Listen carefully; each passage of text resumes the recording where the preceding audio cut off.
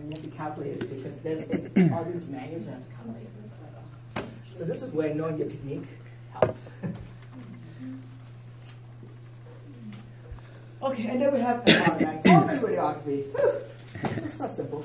When you do a shoulder, just look at the shoulder, side view, press that, and then it just automatically goes to the different selections.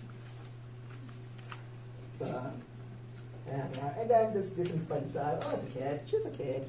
The chances is KD, and oh, it's a big, scary guy. So here's the exposure. It has two legs for blunt and exposure switch for some weird reason. The exposure switch here, you press it down half down, it's a prep, so it's got the rotor. And when the exposure, press it all the way down.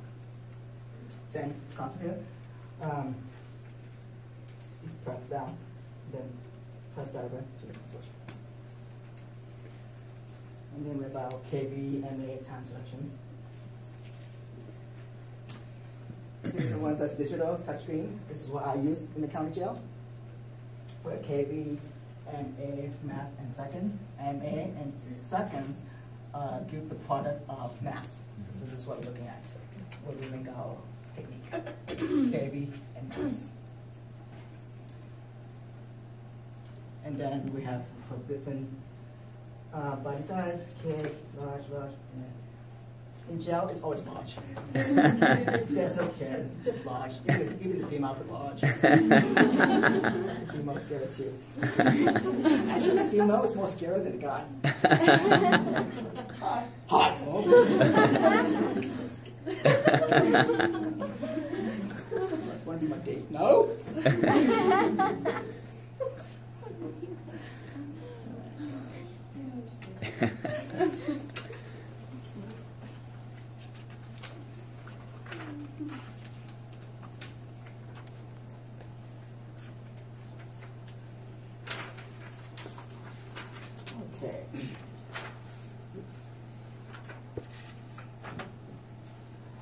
Now the X-ray circuit have two main areas, or two major areas. One's called the main circuit, and the other called the filament circuit. The main circuit can also be called the X-ray tube circuit. The purpose of the main circuit is to supply power to the X-ray tube to produce X-ray energy. Can you repeat that? The purpose of the main circuit is to supply power to the X-ray tube to produce X-rays. That's why it's also referred as X-ray tube circuit. Supply power to the X-ray tube to produce X-ray energy.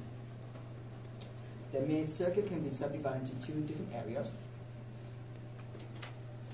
One is called primary circuit and the other is called secondary circuit. I think I'm going to just hand out, I forgot to change this on like areas one. You put areas, yeah. Change it. The primary circuit is a part of the side that have low voltage that is coming in. It begins with the auto transformers.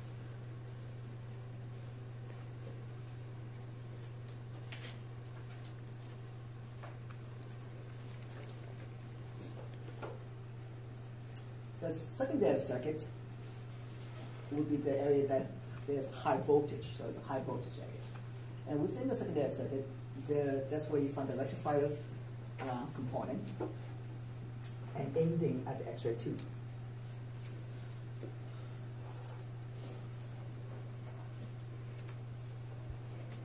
And then the other part of the circuit is the filament circuit. The purpose of the filament circuit is to supply power to the filament wire of the X-ray tube so that thermonic emission can occur. Can you repeat that? The purpose of the filament circuit is to supply power to the filament so that thermonic emission can occur.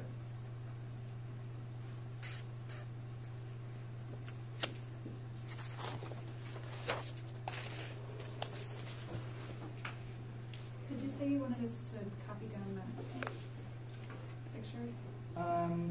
No, it's fine because you have other pictures that I have. That's my email. Okay, let's talk about the filament circuit first. The major parts of the filament circuits, since it's supply control current, that's where the MA selector's component is located.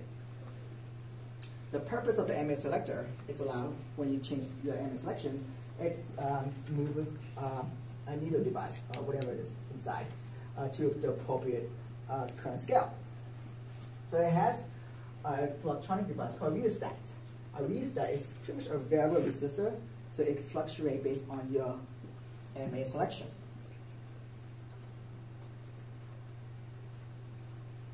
It adjusts the resistance to vary the amount of current flowing through the filament based on your MA selection.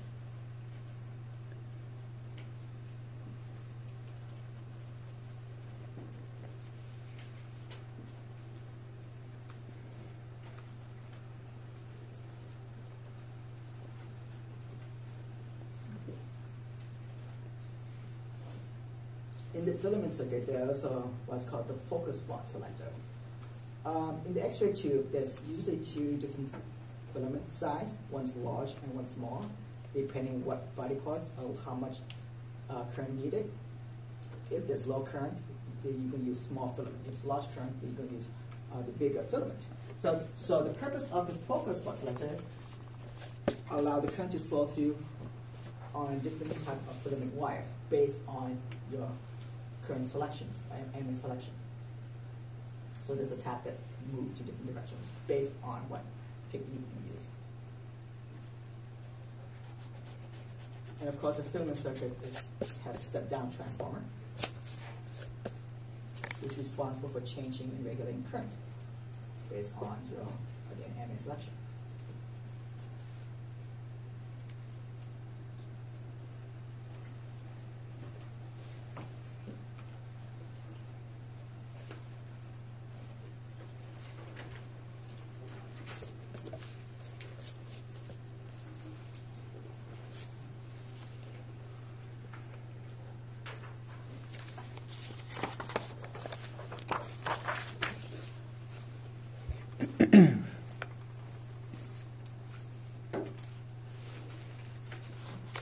Step-down transformer, also known as filament transformer, which is located in the filament circuit. And it connects directly to the filaments of the X-ray tube to help generate thermal emission.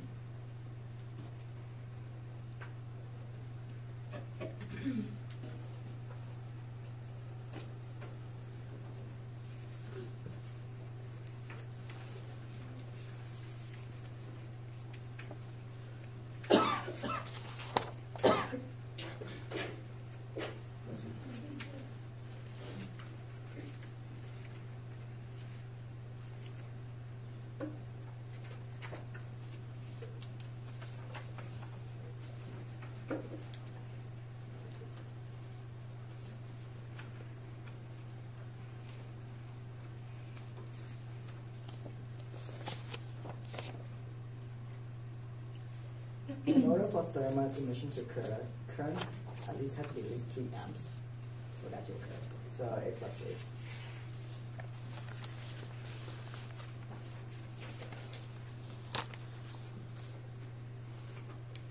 Just a diagram with the filament transformer. So we get the line compensator, which make sure that consists of 240 voltage coming in and going through the R transformer. The R transformer can deliver those electricity to the high volt transformer and the filament transformer. When you make your MS selections, the knobs will select your different MS stations, which then deliver to the X-ray tube at the filament.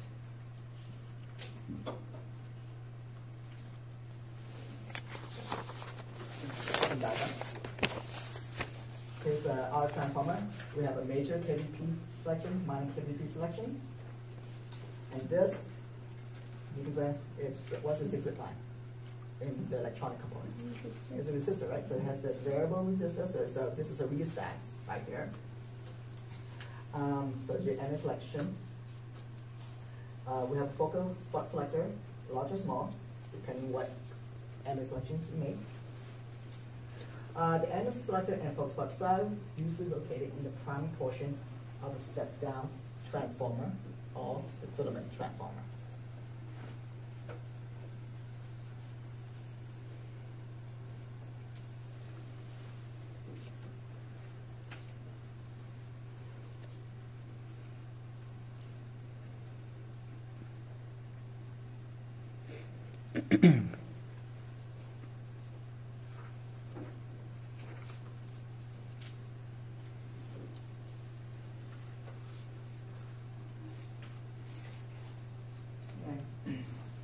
Transformer. Kind of different diagram, but the concept is the same. It begins with the R transformer, which allows technologists to make technique selections. More diagram, the same. Okay, R transformers operate on the principle of self-induction, meaning it's going to have one coil of wire that acts as both as primary and secondary.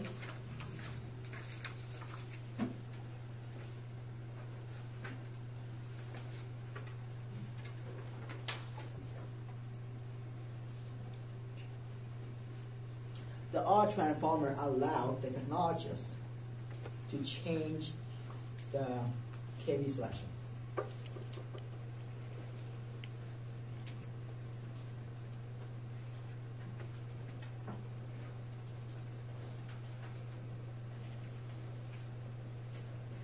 When you change out KV's technique, the R transformer moves different tasks to help you do that.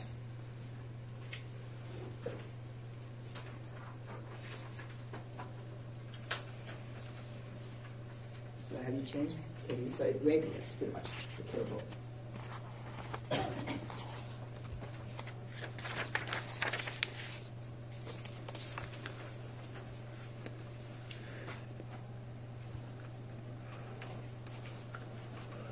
So kV, kilovolt potential control. The primary function of it on a control console is to determine the penetration power of the beam based on the anatomy that you're focusing on.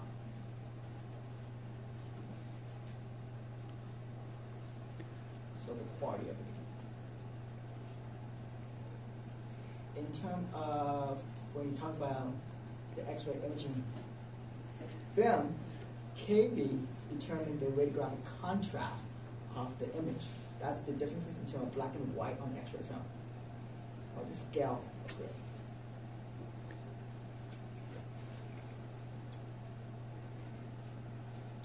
On the imaging system, there's usually a meter that's built in to regulate to determine how much kV is going through.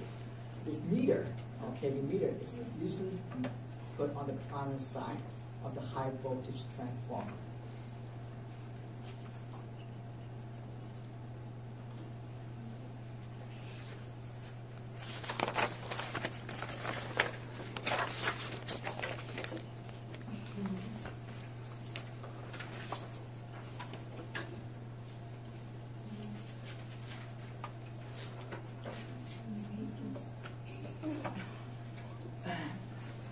Here's the diagram. So we have a voltmeter here. And sometimes we also refer to a pre-kV meter because on the primary side it's low voltage. So everything only is coming as volt. As it comes to the other side, it can become kV. Right? We call kV meter because the end result is kV coming out. So it's located on the primary side of the high voltage transformer.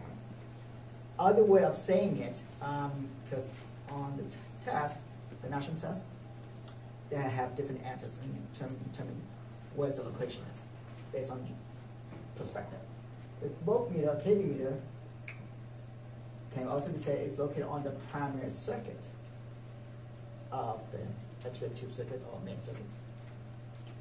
The kV meter is located between the R transformer and the step-up transformer, because HVT is a step-up transformer.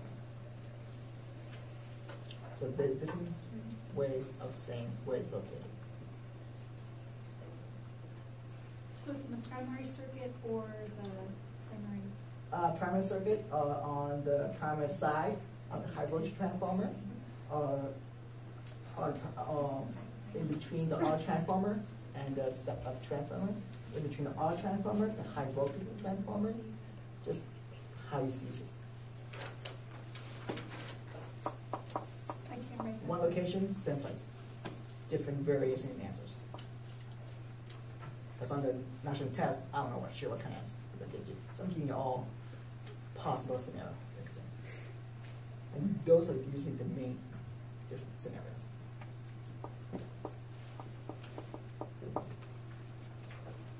Okay, milliampere. What does it control? The purpose of an A station is to determine the number of the electrons boil off from the filament. So it's, again, it's quantity, the amount of electrons coming out.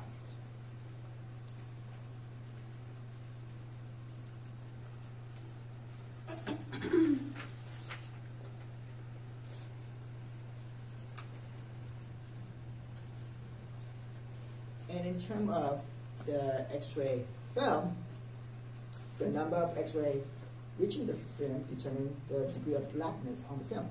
So it determines the overall darkness of the entire X-ray film. How dark it is, how light it is.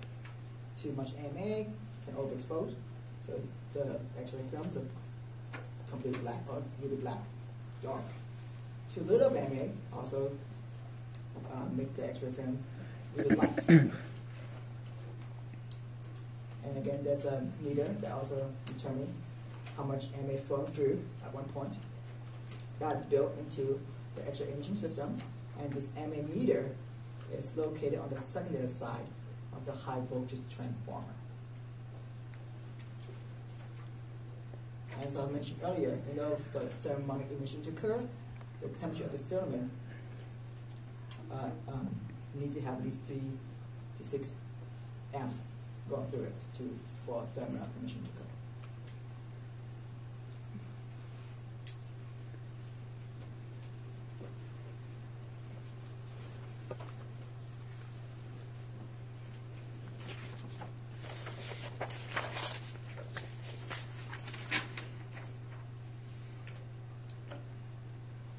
So we have a KV meter on the primary circuit and a meter located on the secondary side of the high voltage transformer. I could also say that the MA meter is located on the secondary circuit. The MA meter is located between the R transformer and the X-ray tube. High voltage transformer and X-ray tube. I would say the MA meter is located between the step-up transformer and the X-ray tube.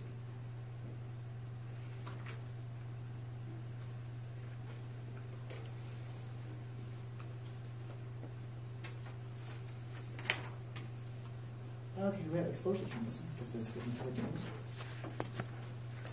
The purpose of the timer, sometimes called timer, allows the amount of electrons flow from the cathode to the anode at a specific time duration. The timer is generally located on the primary side of the high voltage transformer, same as a kV meter.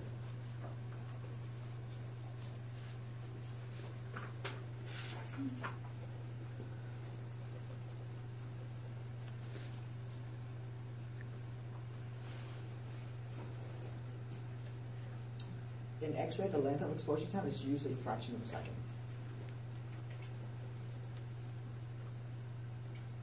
And there's different timers have been built over the years in the imaging system. We can start from the least efficient to the most efficient.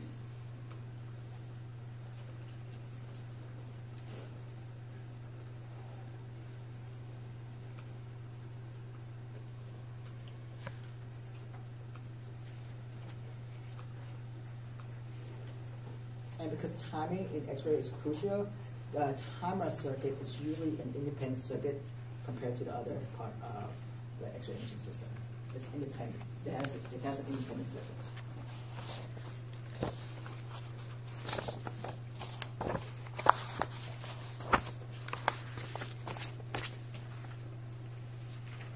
The timer circuit is going to look at, like I mentioned, in the primary side. of the high volt transformer or primary circuit, or between the auto transformer and the step structure.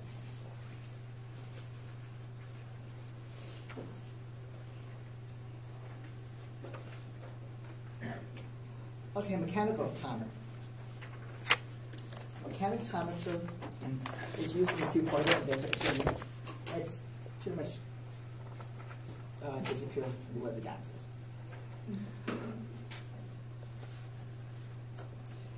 It works on a spring wound motor type. It's like an oven timer. You wind it up as the wind get down, the spring, and then make the exposure. The advantage of having a mechanical timer is that it's inexpensive to build or to purchase. The disadvantage of having a mechanical timer is that it's not as accurate as the other type of timer. You can only measure the mechanical timer down to as 1/4 of a second. You can't go lower than that. Some extra exposure don't need 1/4 of a second. You could go less than 1/4 of a second. Mechanical, you can go down to 1/4 of a second, 0.25 of a second. You can't time it less than 0.2 or 0.18.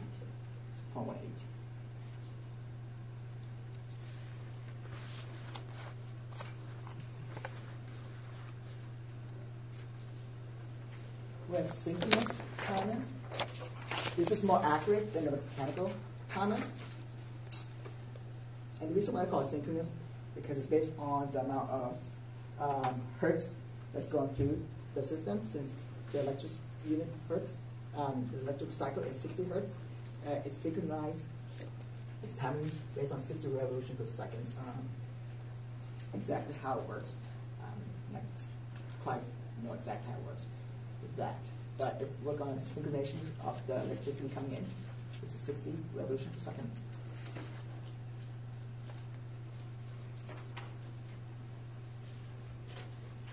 And it's more accurate than mechanical timer because the minimum exposure time can go down as 1/60 of a second, which is 0.017 second, whereas mechanical can go down to 0.25 a second.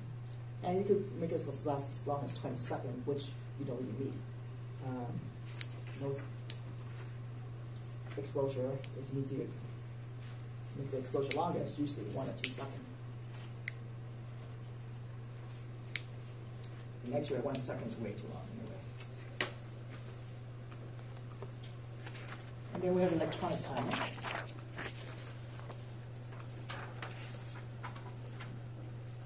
This is the most accurate type of timer, the most complicated in terms of building it, so it's the most expensive. But the advantage of that is most accurate, and it's often used in the X-ray imaging system today.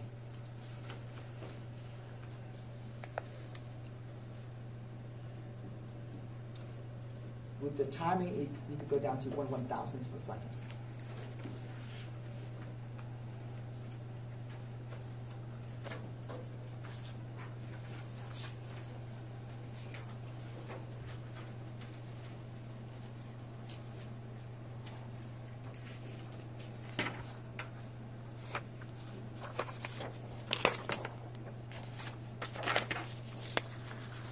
There's a timer. Okay. Type of electronic timer would be the milliamp per second timer or the mass timer. The mass timer is an automation. The exposure will stop when the desired mass has attained based on your selection. And when you select like whatever mass it is, the computer will automatically adjust to the highest MA possible with the shortest exposure time. You don't know what the highest MA is because it's just automation. This mass timer is generally located on the secondary side of the high volt transformer, and it varies where it is, depending on the company.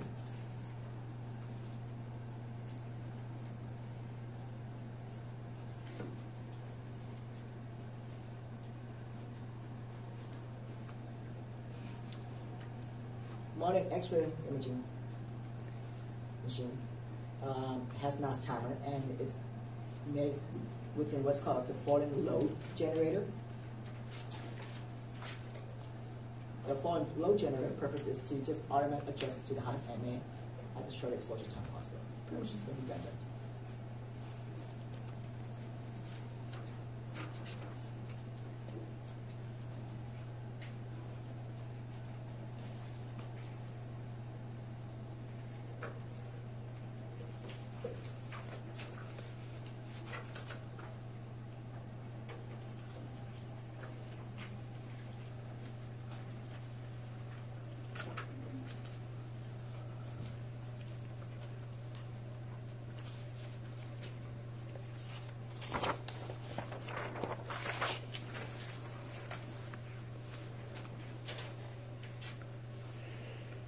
I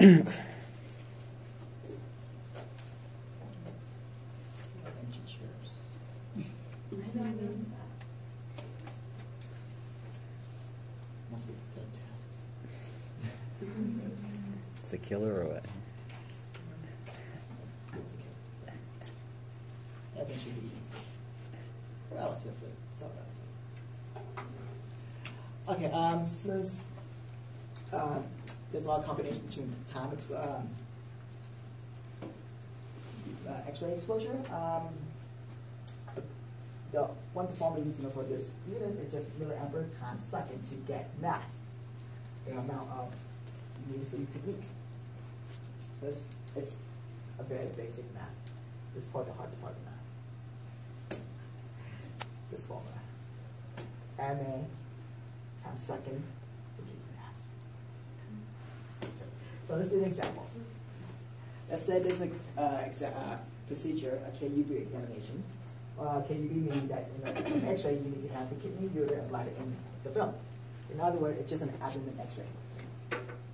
Requires the following techniques: 70 kV at 40 mass.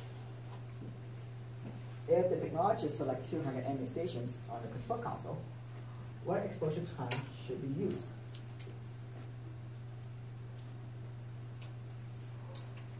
So, MA times second, mass. We know that our MA selection is 200. time is unknown, and mass is 40, right? Mm-hmm. Cross multiply.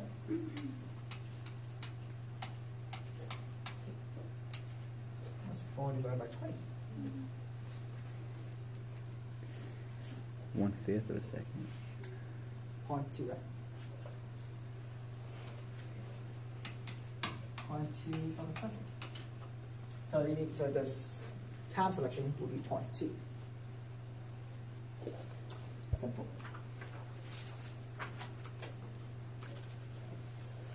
0.2 a second. What's that in millisecond? 200. 200 with decimal 3 times.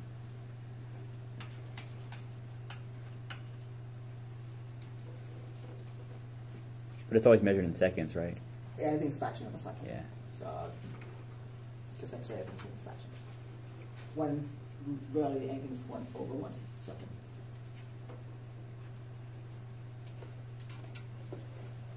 What's the fraction of a second? 1/5. Any questions? Relatively simple, straightforward. Just be careful with the second, millisecond, point second.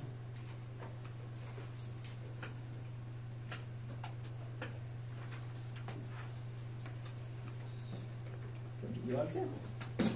Number 2, we have a technique called for 400 MA with 50 milliseconds exposure moisture mass.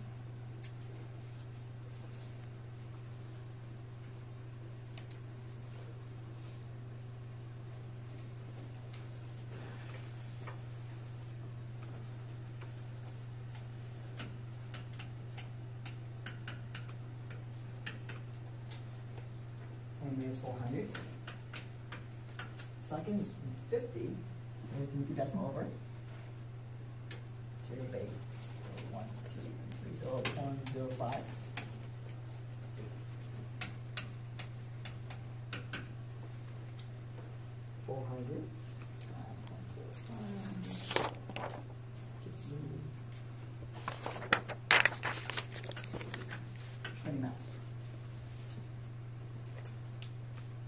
So on your control console, it'll be 20 watts. Whatever kV selection you have.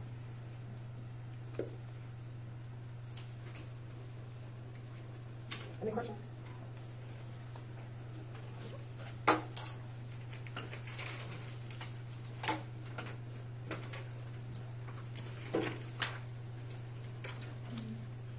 Questions? And then here's another one with fraction. Give you all possible scenario. How much mass will you generate if the control panel is set at 600 ampere with 1/30 of a second?